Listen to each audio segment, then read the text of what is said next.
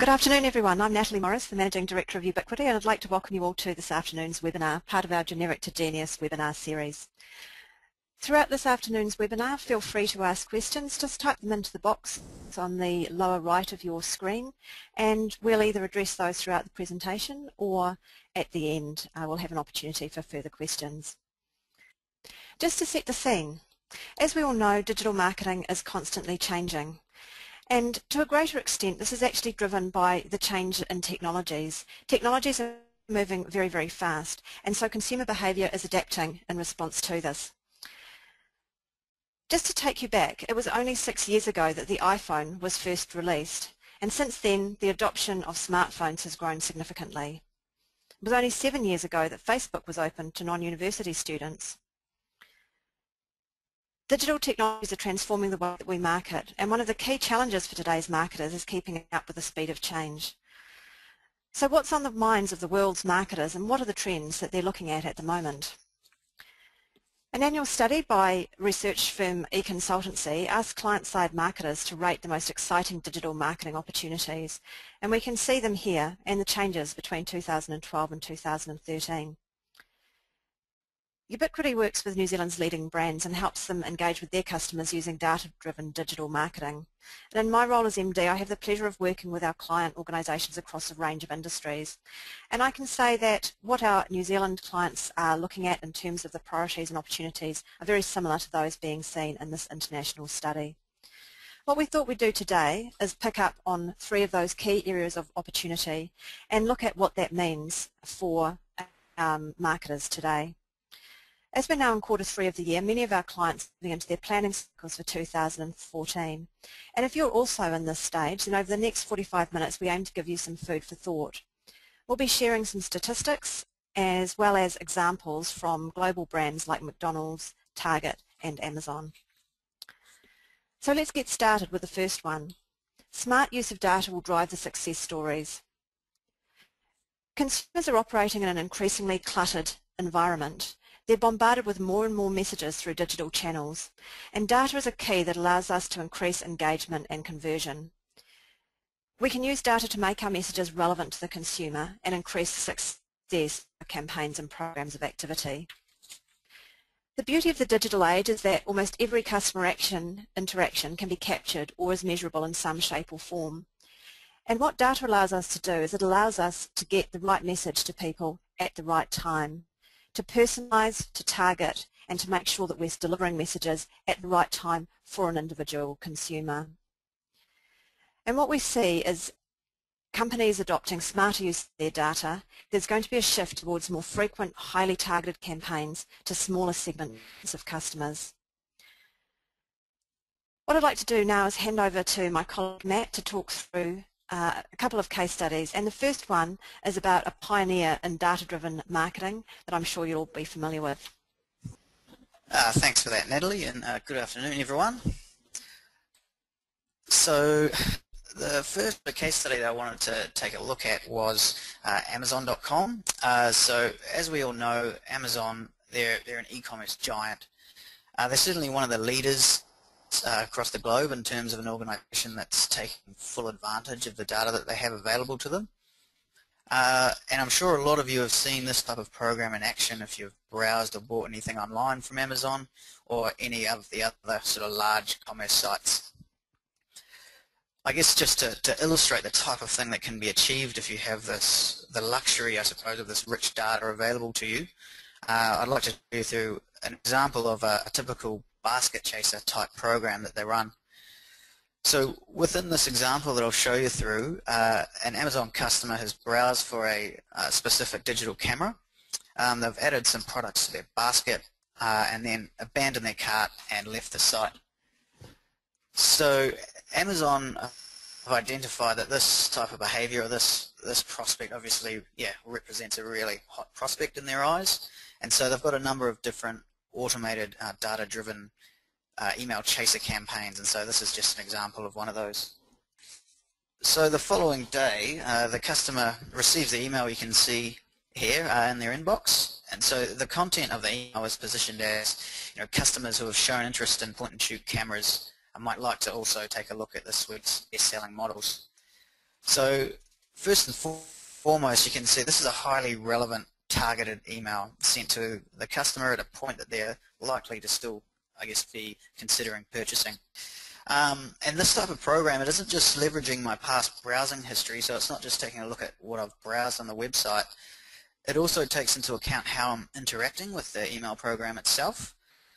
So based on the fact that I've received 2 emails from Amazon about cameras, I've opened both of them, I've clicked on some products in the email, Amazon can make a reasonable assumption that I'm still a hot prospect in the market for a camera. So, I mean, had I not engaged with these previous emails, then Amazon would have stopped contacting me or stopped sending emails out, as that would obviously lead, I'm obviously not interested, and that can lead to me becoming, I guess, more annoyed more than anything. So, but given I've shown interest, it's worth the gamble to keep sending out this, keep sending me emails regarding cameras. So, given my interest, there's a variety of other different emails that they've actually sent through. So you can see we've got cameras of a different brand, deal of the day type emails, which just so happen to be point and shoot digital camera. And I mean, throughout the campaign, based on how I'm interacting with these comms, I continue to receive further follow-up communications. So the remaining components of the program, they included most popular similar products, holiday-specific or promotional offers, or cross-sell package offers where they're offering tripods or other things to complement cameras. So, I mean, I guess the key takeaway here with this type of program is, yes, this is definitely very contact-heavy, I guess by typical standards anyway, but because it's so highly targeted and it's so relevant to potential customers, because I'm obviously in the market, I'm looking for cameras, so I'm genuinely interested in what Amazon are sending me. Then me as a consumer, I don't mind being contacted about that. And I mean, given that I'm likely to only be in the market for a short period of time, then why not send out useful, relevant content to me, that's going to help me make an informed purchase decision. So just moving on to another case study that I want to show you through. It's a bit of a contrast, I suppose, to Amazon.com, and it goes to show that you don't always need vast amounts of rich data in order to create a personalized experience. Amazon obviously have a wealth of information about their customers and what they're looking at, whereas for the vast majority of marketers out there, you might not necessarily have that volume of rich information at your fingertips. Within this study, as you'll see, is it's not always about having vast amounts of data. It's about taking what little information you have, and I guess it's about the smart application using that data that you have to deliver something great. So this is an example. This is Air New Zealand over in the UK, and the campaign itself is called Personalised Cloud. It was aimed at injecting some life and soul into what would otherwise be a boring itinerary type like service communication. It was aimed at giving customers a more personalised experience. So it consists of pre-flight and post-arrival emails to passengers containing specific information about their flight and the destination that they're traveling to. So if you think about the information that Air New Zealand had available to them, they would have known, I guess, the contact details, what my age was, those typical type things which we would quite commonly have. But they also knew, the key stats I suppose that they had was they knew when I was going to travel and knew where I was traveling to.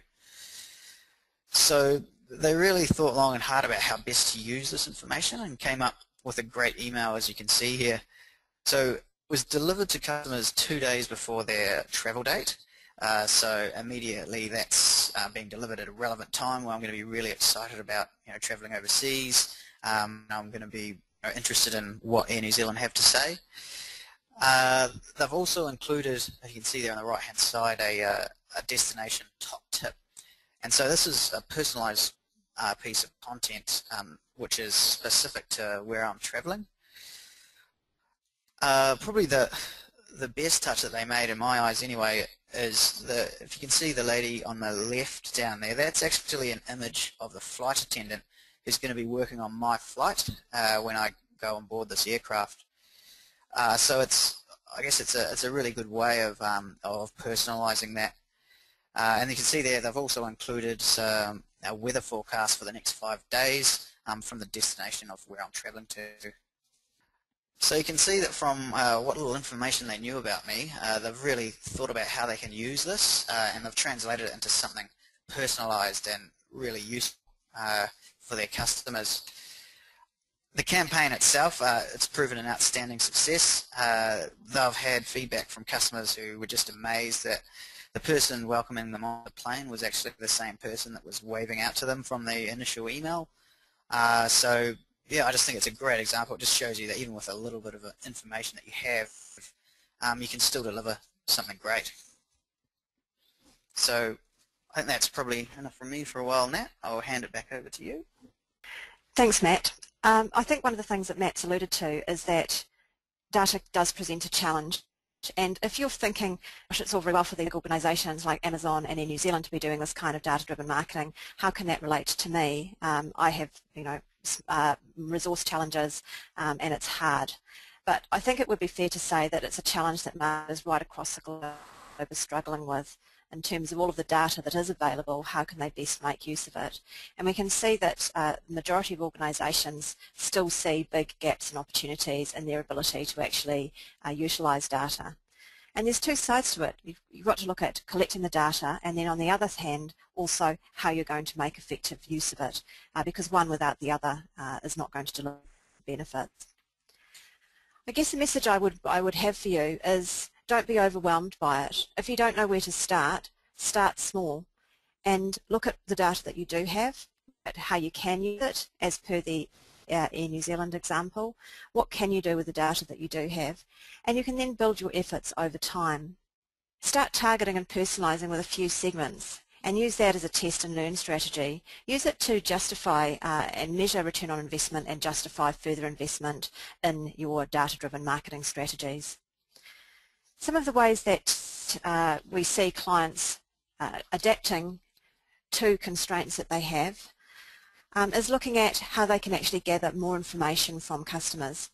So even if you have a very small amount of information, consider how you could go back to your customers and prospects and actually get more information from them that will actually help you to deliver personalised and relevant communications.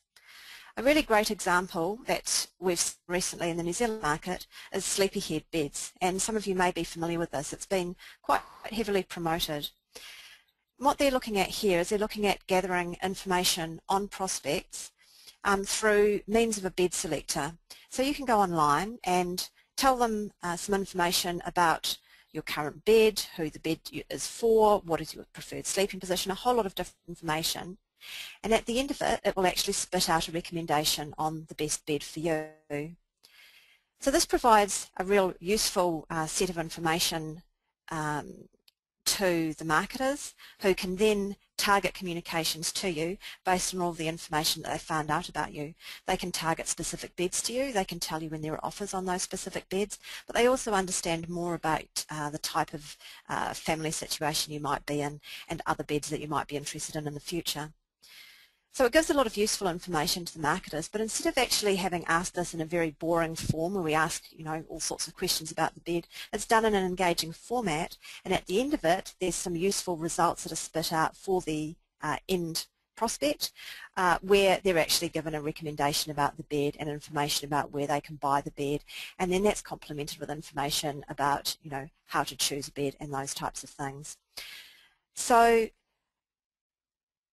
that's an example of looking at how you can actually gain information from the prospects or customers, starting from a position of having no information, and gather really rich data, which then sets you up for being able to use that on an ongoing basis. Other things to think about are transactional data. Some organisations, like these ones here that we see on screen, have the ability to target very, very closely based on a full transactional history. And that's something that is becoming easier. Some of the advancements in technology that we see have made it easier for things that historically perhaps larger organisations have been able to do but have been harder for smaller organisations with fewer resources to do, are now becoming much more accessible as technologies improve. And so being able to actually cross-reference data from your transactional systems back into your marketing database is now becoming much more accessible. A couple of other examples that I thought provide great case studies. If you're a member of LinkedIn, you're probably familiar with the streams and streams of emails that you get from them on a daily or weekly basis. But this is one that I think really demonstrates how personalisation can cut through that, because this is a very highly personalised email that's based on my particular contacts. But furthermore, it's not just copy, it's very, very visual. So suddenly I'm confronted with an email that's got all of these faces that I recognise, and it's very, very compelling. So it's a great example of using, of the power of using personalised data to actually deliver relevance and really cut through that clutter. Microsoft also with Xbox Live, here's an example of an email that they send out where they've personalised the email based on information about how you've actually been interacting with Xbox Live. And in this they compare your stats with worldwide usage statistics to create some interesting personalised content around that. One of the things you want to think about though when you're doing personalisation is how to make sure that it is actually going to work well in all scenarios. In this example, a bit of a pitfall, a fairly underwhelming statistic for this particular player who's accumulated only 1 hour of multiplayer time. So it's worth thinking about how you can do this well and thinking about the full range of different possibilities when you're doing data-driven marketing so that it doesn't go bad. And I'm going to hand you back to Matt for another case study around where good data goes bad. Thanks again, Natalie, for that. So, yeah, the next case study I'd like to take you all through this afternoon is a story from Target over in the States. So, if you think about it, every time that we're out there and we're shopping, you're sharing some quite intimate details about your consumption patterns with retailers. And the smart businesses, they're listening, you know, they're out there, they're taking notice. If they can start tracking purchase patterns, then they can start predicting what you might need next. And then if they know what you need next, then they can get an offer in front of you which might, you know, entice you to make additional subsequent purchases. So they get this happening before, you know, sometimes before you even know that you want it. So Target themselves, I think, are up there with the best of them in terms of data mining. They've been collecting and analysing data literally for decades, and they've got really, really good at it too. There's a lot of talk out there that data analysts are the next rock stars, and they are in hot demand out there from a lot of these big businesses. So, I mean, yeah, these analysts, they can wade through the masses of data, make connections, identify patterns, and then ultimately these can be translated into something valuable and useful that the business can actually use to do something with. So again, it's not just about collecting the information, because you can have you know, as much data or information as you like. It's useless unless you're actually making smart use of this information.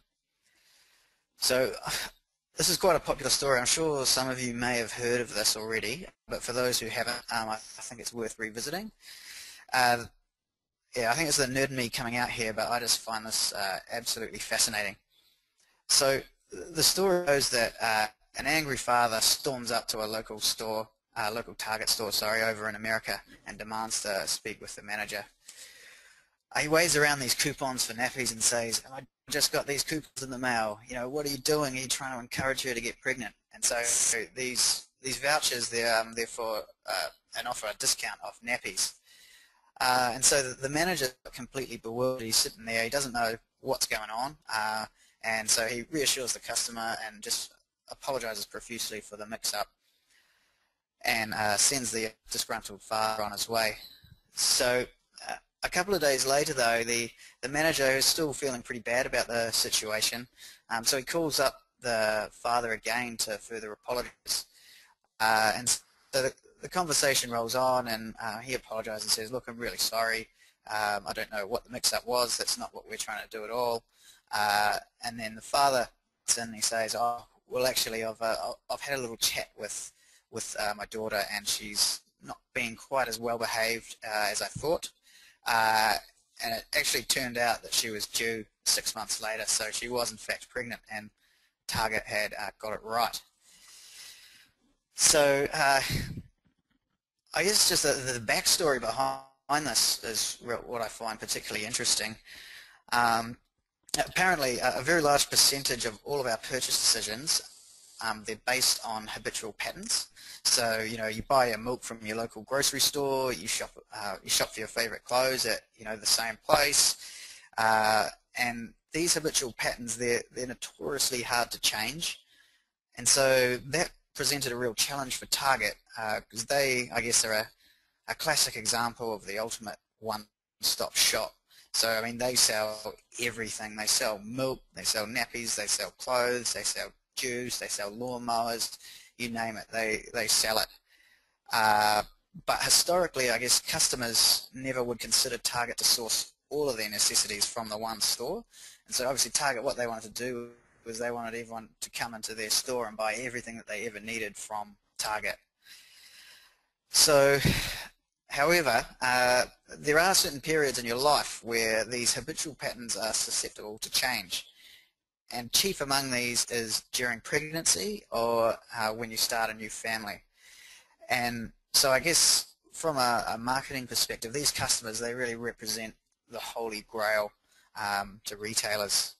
So marketers cottoned onto this pretty quickly, and eventually they were trolling birth records over the country and targeting new families as soon as these details were made public. So Target thought, well, we don't want to have to fight with everyone else. What we want to do is we want to go one step back. We want to get these people before before they actually have their child, and so that way they could get to these soon-to-be mothers before anyone else could. So they knew if they could identify that these women in their second trimester, there's a good chance that they could capture them for years. Marketers want to start getting specially designed ads in front of these women at that specific point in time. So these data rock stars, they went away and they started working their magic on the data, waving their wand around or whatever it is that they actually do to make sense of it all. And they were able to look, the way that they did it, they were able to look at customers that had a baby register at Target stores. And so they were obviously customers who were in fact pregnant or had recently had a child. And then what they did was they worked backwards from that point. So they looked at what did these people purchase leading up 6 months, 12 months before that. And so eventually they identified some clear patterns in purchase history and came up with a method of assigning like a baby score to all women who walked through the door. So for example, they noticed that pregnant women in their second trimester tend to buy large quantities of unscented lotion and supplements. So now a lot of people buy lotion, but if you start suddenly buying a lot of unscented lotion and a large purse that can double as a nappy bag, then it starts to become more likely that you are perhaps pregnant. And so what they've actually put in place is based on what you purchase, you're given a baby score. And once this exceeds a certain level, then they're fairly confident that you are in fact pregnant, and they will send you specific offers relating to your pregnancy. So as you can see from what I was talking about earlier, they got pretty good at predicting these pregnancies, and I think it's a little bit scary really. From a consumer perspective, I think it's important to consider that this is very close to overstepping the line in terms of what is useful to customers and what can quite quickly become creepy in the consumer's mind. So following on from this, Target, they've as the public became aware of this, since adapted their strategies. And what they actually do now is they'll include false positives in the campaigns or the mailings that they send out. So even if they identify a customer that may be pregnant, when they send out these targeted offers to them, they'll also include a lot of other unrelated products in there as well. So what that does is that creates, I guess, an illusion that these offers are random, when in actual fact they do know exactly what you want. So yeah, I just think that's a fascinating case study, and just goes to show what you can do when you do have all of that rich information available to you. So I'll hand you back over now to Nat.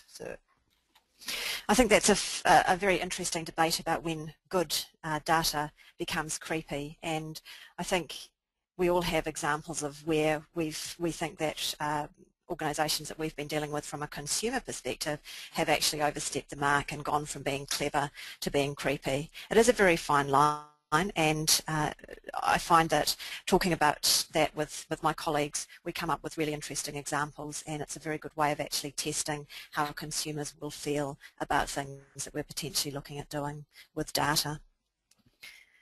But now moving on to the second trend that we wanted to talk about, and this is around the mobile usage and how that's shaping consumer behaviour change.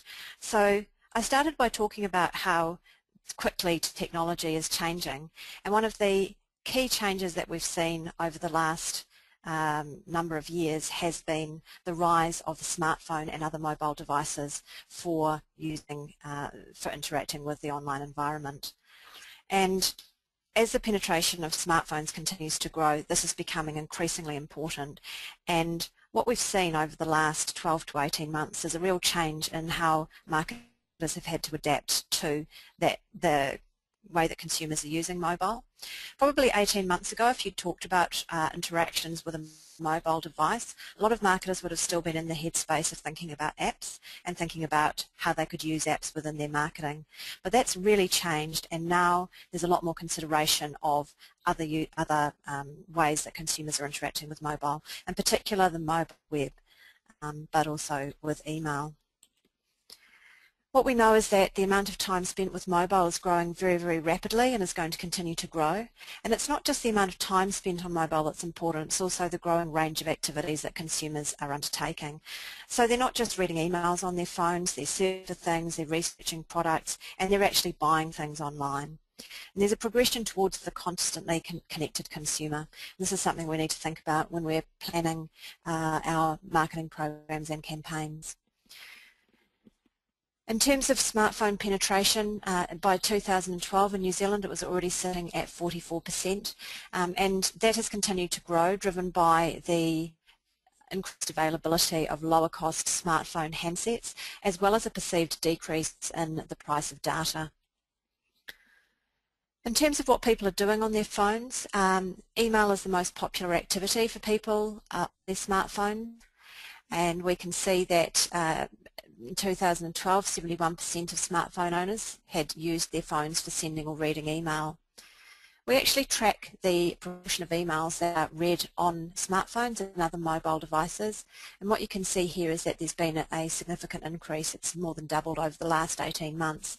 So we're now sitting on average about 22% of emails will actually be read first on a smartphone.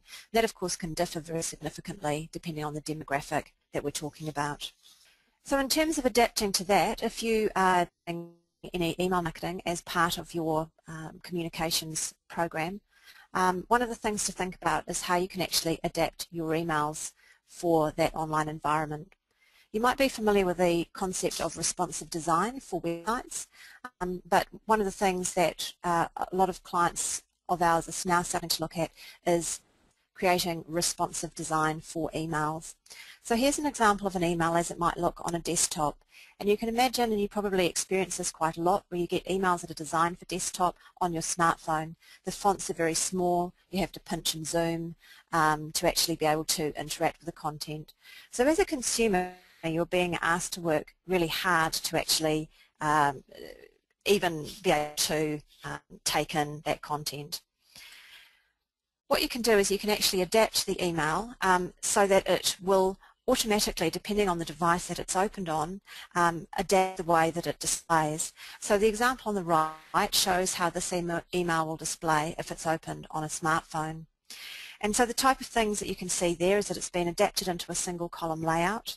The font's been larger so the consumer can actually read the content without having to pinch and zoom. We've got finger-friendly buttons. The other thing that has been done in this email is that what we know is when consumers are interacting with emails on their mobile devices, they're actually more likely to be out and about. People no longer actually sit down in front of their at a desk in front of their computer to interact with emails or to interact with the web. When they're on a mobile device, be anywhere, they're out and about. They might be watching the kids' sports practice. They might be waiting for their meeting to start, and so they're really highly distracted. So one of the things that's been done in this email is that we've actually reduced the amount of content. So the third row in the desktop version of content has actually been left out of the mobile version so that there's less to distract the consumer.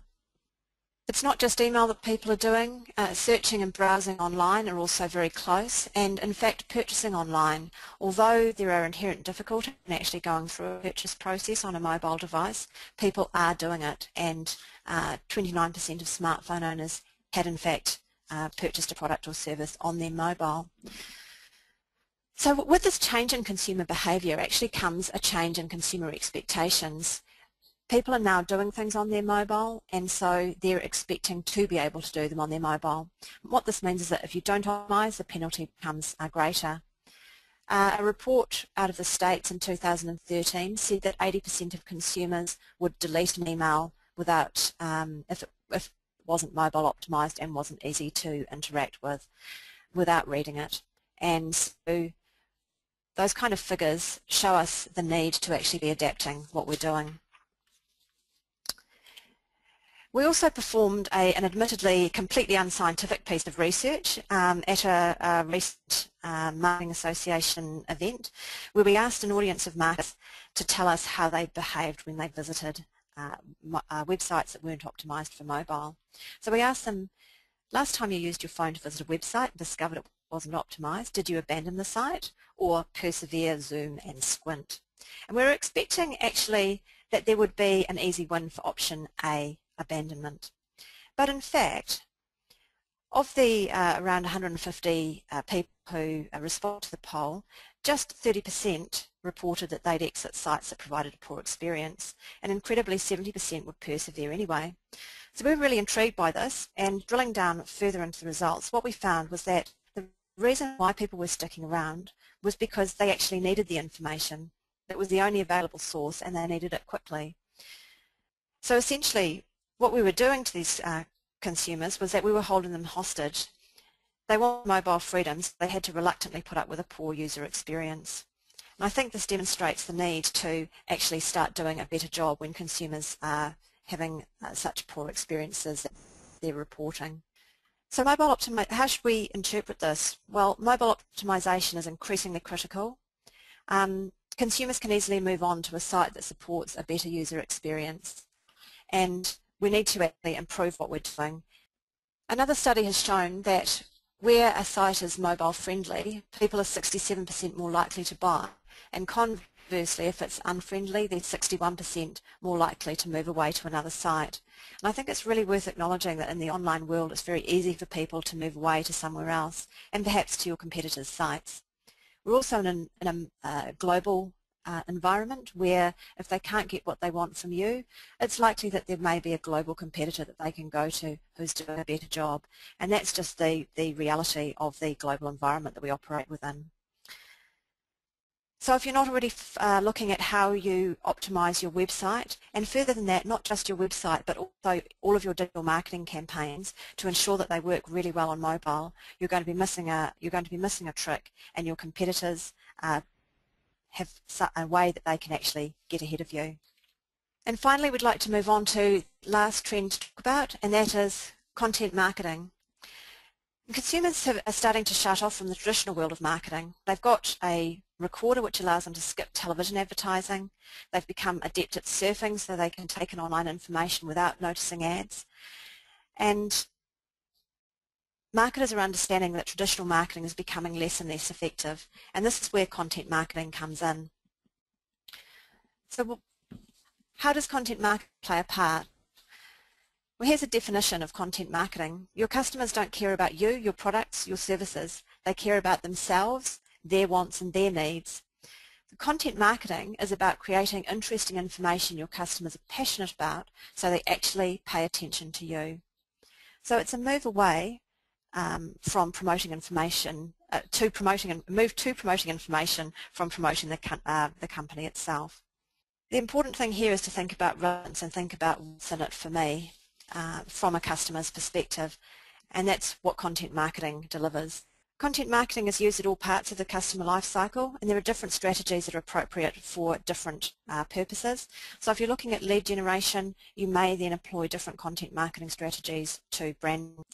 The most commonly used content marketing channels for delivery are the things that we would traditionally think about in the digital world, like blogs and email newsletters, and they are definitely remaining prominent. But there's also a move now towards other delivery platforms to increase the reach of content. And social channels provide a perfect vehicle to amplify content reach and return on investment. And they also allow an open dialogue between the customer and the brand for organisations that are prepared to open up and really be authentic in the way that they deal with customers. I think it would be fair to say that customers are increasingly cynical, and so that authenticity becomes very important. So I'm now going to once again hand back to Matt to take you through a case study in this area. Just to, I guess, to bring to life what Nat's been discussing here, I'd like to share with you what I think is one of the best executions of an awesome content marketing strategy that I've come across. So this is from McDonald's over in Canada, and McDonald's, as we all know, they've had a bit of a battle with public perception over the quality of their products and the subsequent health implications of, eating the food itself. So we all know that there's a lot of deep-seated sort of urban myths out there about, what McDonald's actually put in their food. So I know for a fact that when I was younger, it's a little bit embarrassing, but I used to believe that they actually injected pig fat into their thick shakes.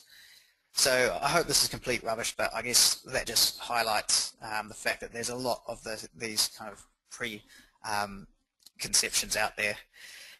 So in order to try and address some of these issues, rather than, I guess, a typical approach where you might try and push a message out to the public, with an advertising campaign about, we only use 100% real beef in our burgers, and send that out through the traditional means. Well, they really flipped this thinking, I suppose, on its head, and took a gamble to go out to the public and get them to ask the questions that they wanted to know. So they actually went out and asked the public, what do you want to know about our products? What do you have a problem with? And then McDonald's in turn would tackle these questions head on. So I guess McDonald's, being one of the world's biggest brands, I think they really threw their hat into the ring here with this one. Essentially, they gave the power of the campaign over to the people most likely to question it and challenge it. So I think it also demonstrates that the consumers are beginning to expect to be able to interact directly with brands nowadays. So it's no longer just a one-way street. Consumers expect to be able to have like a conversation with a brand, particularly in the digital space. In a nutshell, the way that this particular campaign worked was that anyone could visit this website. They had to log in via their social media account, and they could post a question directly to McDonald's. So they could ask anything they wanted, and McDonald's would then go away and formulate a response to these questions. So the public, they could follow certain different questions, and they were encouraged to share this content to their social networks. And sometimes the answer was just a simple written response or an answer to that question. But for the more sticky questions, McDonald's, what they did was they really seized this opportunity, and they created some rich video content around the topic of the question, and really wanted to, I guess, leverage the opportunity to address these deep-seated misconceptions that they were trying to overcome. But I think the reason why I find this campaign so interesting is the fact that it was the public that essentially gave McDonald's the key questions or the key content to work with, and then based on what the public was asking, then McDonald's could then generate more content in response to these questions. as more questions were answered, then that subsequently created more interest, and that resulted in more questions and then subsequently obviously more content. So I guess it's like a snowball effect almost. And the campaign itself, as it progressed and it grew, it just essentially became like a content generating machine. And because it was all around, the questions that the public wanted to know, I think it was really successful and engaging content that people were more likely to share. So it's important to note as well that throughout the whole campaign that McDonald's weren't trying to sell anything at all. Everything was focused solely on sharing or publishing this rich information to the public, and yeah, they weren't trying to push any products or anything onto consumers. The questions that some of the public were asking, they're quite full on, like, why does it take unnaturally long for your food to spoil, or how much kangaroo meat is in each burger. So I mean, overall, I think McDonald's were extremely transparent in their responses. So instead of keeping the tough questions hidden away, they essentially made them louder. The thinking there was that, if they were open and they were upfront as possible in their answers, then this would hopefully have the greatest impact on changing consumer preconceptions about their brand and their products. The campaign results, I think, speak for themselves, really. It was obviously a great success. And again, I think the key to this success is really around the quality of the content itself. It was the information that the public was genuinely interested in, and so this then leads to the content being amplified across social networks and other online channels. So I mean, you just have to think that we're sitting here on the other side of the world speaking about this particular campaign, which is, I think, a credit to its success. So if you haven't checked out this website yet, it's definitely worth a visit.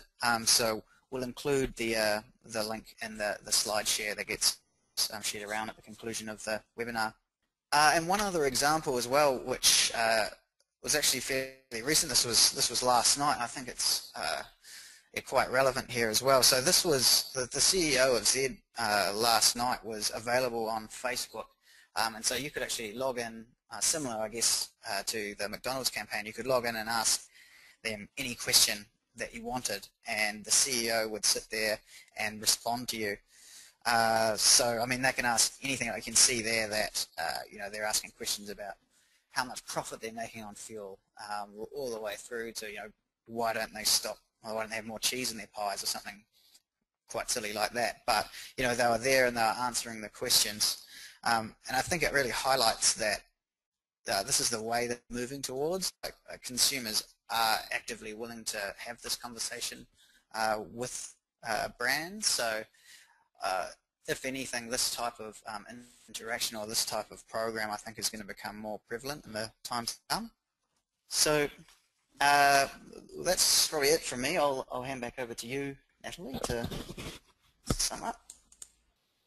Thanks, Matt. I think the key there is that as consumers become more cynical about marketing messages, the real need there is to give them content that's of value, but also be authentic in the way that you deal with them, and be making sure that there is real authenticity in those interactions, because they can see through it if there isn't that level of authenticity. So I hope in the last 45 minutes we've been able to give you some food for thought, whether you're at the stage of planning for next year or whether you're reviewing what you've done so far this year. So just to recap, so the three big trends that we've seen over the last 12 months. Firstly, a continual move towards the smarter use of data. And I just remind you of the advice not to be overwhelmed by it.